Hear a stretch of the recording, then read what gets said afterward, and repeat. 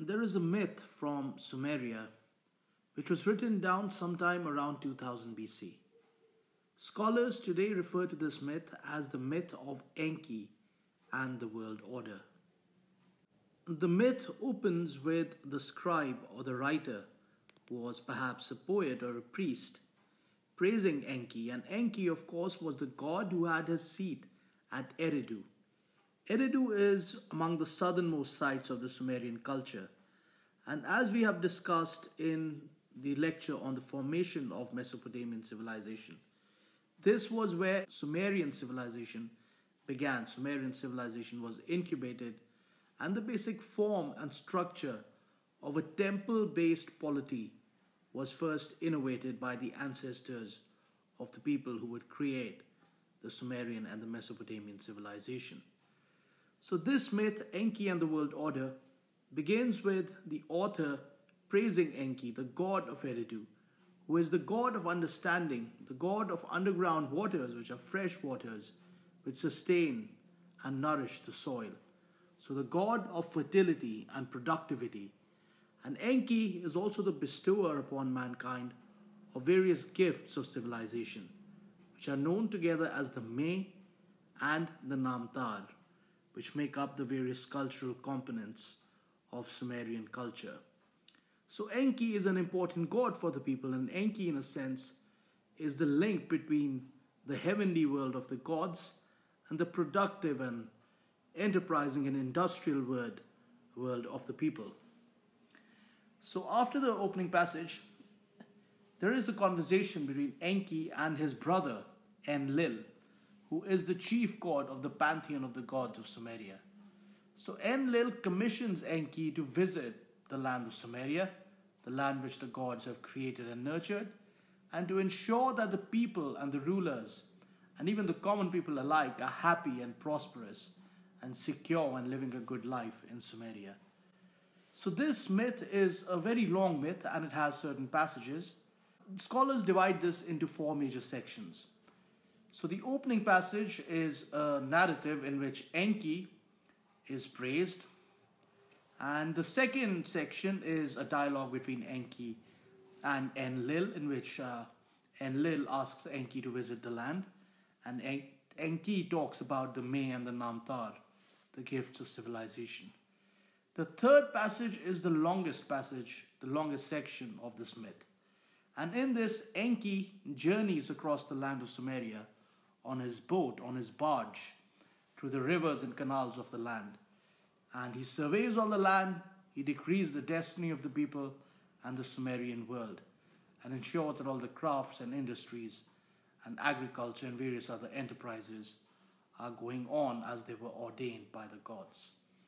Then he reaches Ur, which is among the oldest great cities of Sumeria. And Ur was in fact founded not very far away from Eridu. Once Eridu was abandoned, the people most likely moved to Ur, and the ruins of Eridu, which was in a sense a temple city, were visible from the ramparts of Ur. So there is a connection between Eridu and Ur. But once he reaches Ur, which is also near the coast of the Persian Gulf, from there Enki takes a journey onwards. He travels to the exotic land of Dilmun, which is also considered as a heavenly paradise in Sumerian mythology.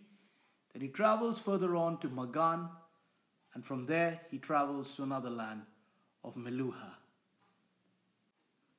When scholars of Sumerian civilization first began to read the cuneiform texts of this culture, it was quite clear from the early on, from the 1920s and 30s, that these people had intense contacts with the outside world.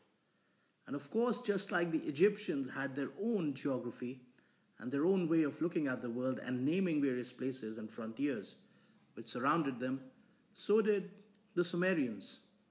This included the nomads of the Martu. It included the Elamites of the highland, whom the Sumerians referred to as the Elamites.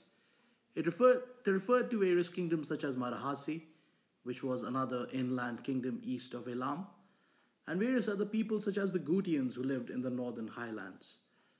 And in the southern seas, the Sumerians spoke about the land of Dilmun, the land of Magan, and the land of Meluha.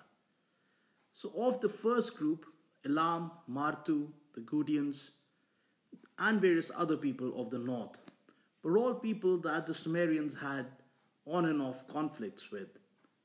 But for the latter group, the people of Dilmun, Magan, and Meluha were important trading partners for the Sumerians.